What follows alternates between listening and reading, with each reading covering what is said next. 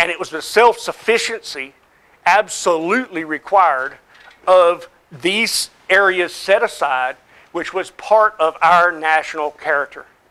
I go back to it, there is nothing more American than having the Selway Bitterroot expanse. And you walk in there, and you reach the Selway River, and it starts to snow, and if you're not prepared, you die. And there's nobody coming to get you. I mean, if that's not radical self-sufficiency, I don't know what is. So I'd like to leave you an idea, is why